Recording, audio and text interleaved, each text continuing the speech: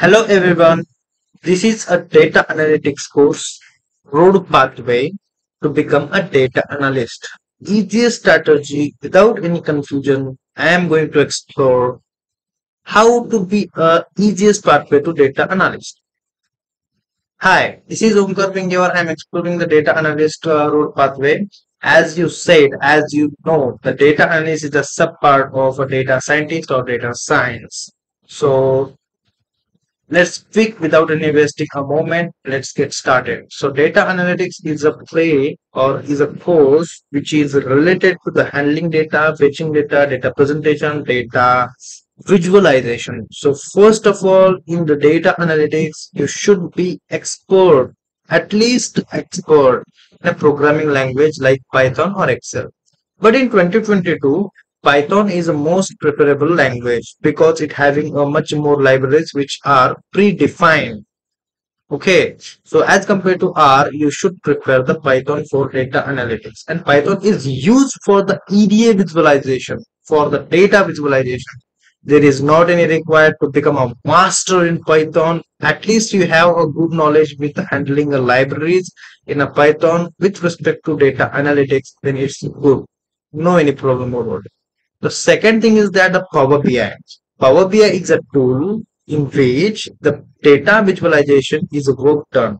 Okay, so this is usually completely for data retrieving, fetching, and data visualizing. Convert the pie chart, bar graph, line graph, and histogram as for the data presentation.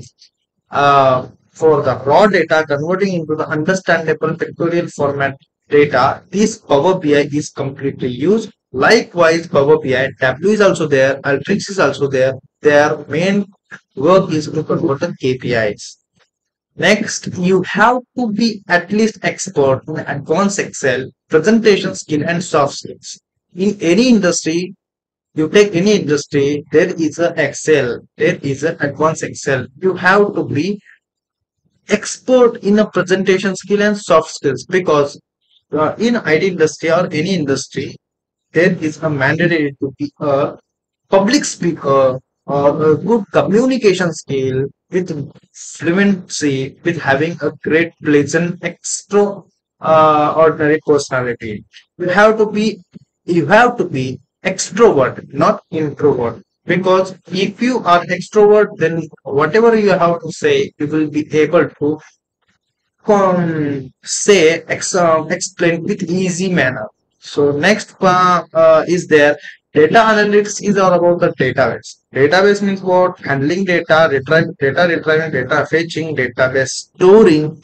But for the database retrieving, fetching, whatever that the task is done by the MySQL and MongoDB. These are SQL and these are the non-SQL programming or data related language. These are the not language, I think these are the structured query language, MongoDB language, and you have to be expert in complex queries. This is the mandatory in data analytics. Okay, and the most important, crucial aspect or subject you can say where data analytics is incomplete without that subject called as a statistics. Statistics, you must have to become master in a statistics. There are two types of statistical approach, that is a descriptive statistics and inferential statistics.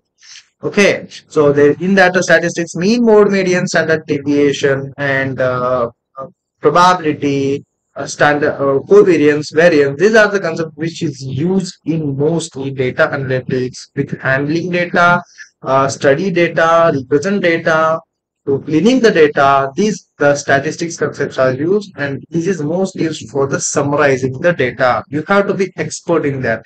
These are the main two aspects of the data analytics. These also and this is also. So this is the general overview of a roadmap to become a data analyst as soon as possible.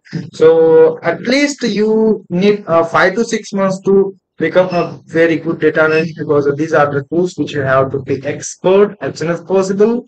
So thank you so much.